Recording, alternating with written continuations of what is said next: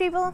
So today I'll be comparing Husqvarna 550 XP Mark II with the Stihl MS261C and the cs-501 SX from Echo. Let's just start with this saw right here. So what I've done is I've made a lot of cookies.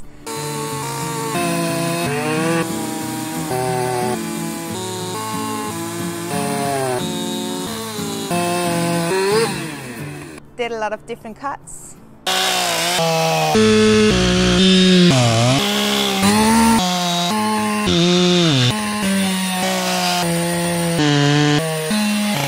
Then I'll just tell you what I think about the different saws. What I especially like about the Husqvarna 550 XP Mark II is the aggressive speed, and I like the easy access to the air filter. Also the oil and fuel caps are nice and easy to open and close again. I also like the feature right here with the aiming line going all the way down. So let's take a look at this baby. Whoop. So features I really like about the Stihl MS261C is the feel of it. It fits nicely in my hands. Loving the aiming line that goes all the way down. Also the fact that the power is just right there, right away. Nice speed. I like the way that it's nicely balanced and it just feels so steady. What I don't like about this saw is the oil cap. I don't know what it is about Stihl and not changing these oil caps, but that for me the only thing I don't like about the 261 is the oil cap. What I really like about the Echo cs-501 SX is that it is so light. It's really nice to work with because you don't have that extra weight to carry around. I also really like the fact that you can get into the air filter without the use of any tools at all. Just unscrew this sucker and you're in there. I really like that. The oil and gas caps are both nice and easy to open, and as with all other Echo products, you can use the handle to open if you can't get them up. There we go. I haven't used this saw a lot, so I don't know that much about it. In my opinion, having an on-off switch is kind of old-fashioned. I like that the saw is always just ready to go. So with this on-off button, I tend to forget that it's not on, and that just makes me pull this starting cord a lot more than I need to. So this, in my opinion, is old-fashioned. And also the feel of the choke is a bit odd compared to the other saws that I'm used to working with. So one big issue for me with this saw is that the aiming line is just down here. This is my preferred side when doing my notch. So when I hold the saw like this, I can't really see the aiming line. So I wish they would make it up further. And let's just take a look at all of the saws together. So let's talk about the specs. Husqvarna is 50.1 cc, while Stihl and Echo are both 50.2 cc. Fuel consumption. Husqvarna 1.3 liters per hour, Stihl 1.66 liters per hour, and Echo 1.54 liters per hour. Power output. Husqvarna 3 kilowatts, Stihl 3 kilowatts, Echo 2.57 kilowatts. The maximum bar length recommended by the manufacturers for these saws are Husqvarna 20 inches, Stihl 18 inches, Echo 18 inches. So these are the Danish prices right now in US dollars and euro in the current exchange rate. Husqvarna, 915 US dollars or 845 euro. Stihl, 840 US dollars, 775 euro. Echo, 770 US dollars or 710 euro. So in Denmark, there's a price difference of 146 US dollars between the Echo and the Husqvarna. That's a lot of money. So in my opinion, the difference between the saws need to be really big in order to have that much of a price difference. The price difference between the Stihl and the Husqvarna is 74 US dollars. So that's also a lot of money. And again, I think when you have that much of a price difference between two saws that spec-wise are almost the same, it needs to perform a lot better. And then in most cases, when you look at the specs for chainsaws, they put the dry weight, so the weight without gas, oil, and bar and chain. I decided to look at the maximum weight instead. So I filled up all three saws. I fueled them up, oiled them up, and well, they of course got their bars and chains on them. So I weighed all three saws. The Echo saw is 6 kilograms. The Stihl saw was 6.4 kilograms, and the Husqvarna was 6.3 kilograms.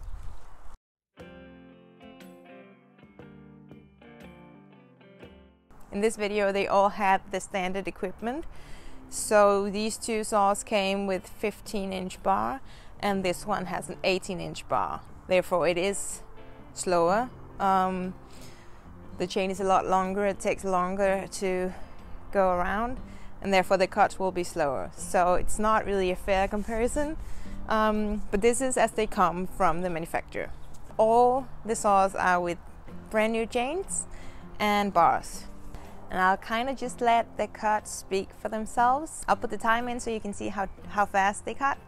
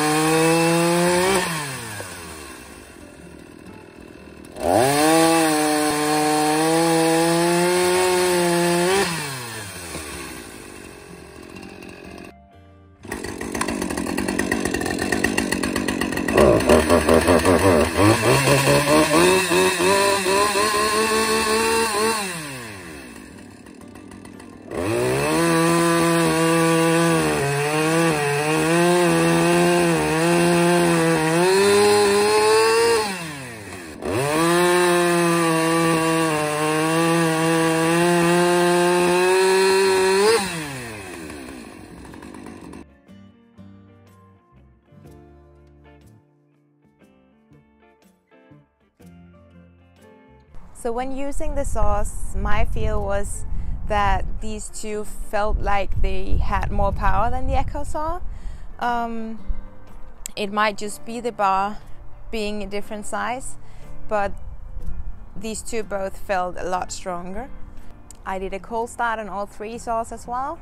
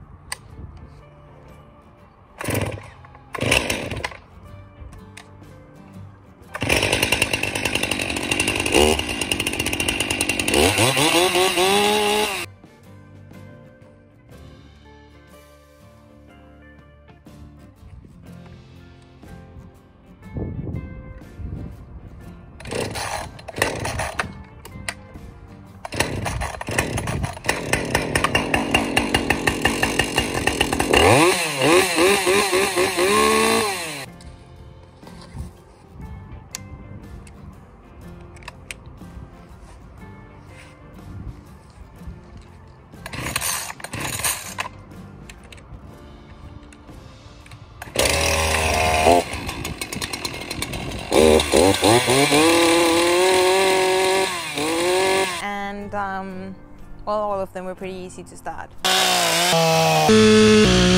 My general feel when doing the bore cuts was that the Husqvarna and the Stihl both went in really smoothly.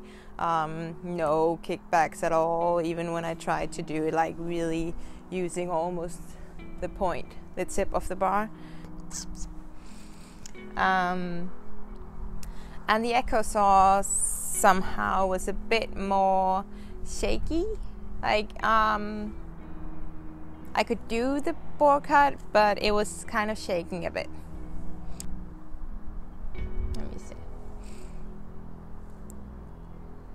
In all fairness, I have been using the Stihl MS261 a lot, and also I've got the old version of the 550 XP, and I've used that saw a lot too, but the Echo saw is brand new for me, so everything I tell you is just from this small video right now, which isn't really fair, but I didn't have the time to use it a lot, so bear with the Echo saw.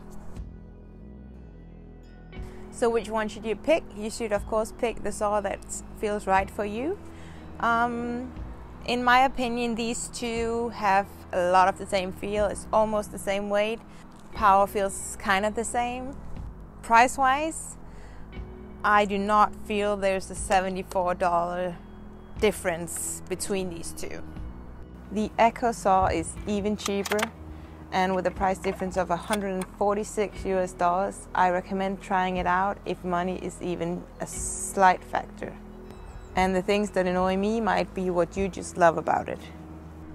So I know you'll all be asking me this afterwards, so I better just answer right now.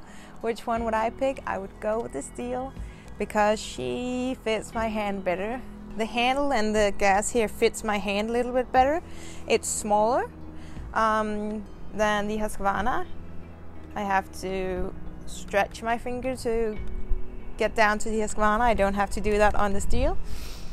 Weight wise, the Stihl is 100 grams heavier than the Husqvarna, but it fits my hands better, and therefore it actually feels lighter for me when I hold up this saw than the Husqvarna. That's one thing I really like about the Stihl. I like to carry my saw like this, and with the Stihl saws they don't kind of slide down, but for some reason Husqvarna does. So I can carry it here, but it kind of slides, and the Stihl saws just don't slide. I haven't been walking around with the Echo saw, so I can't tell you. No, it doesn't slide.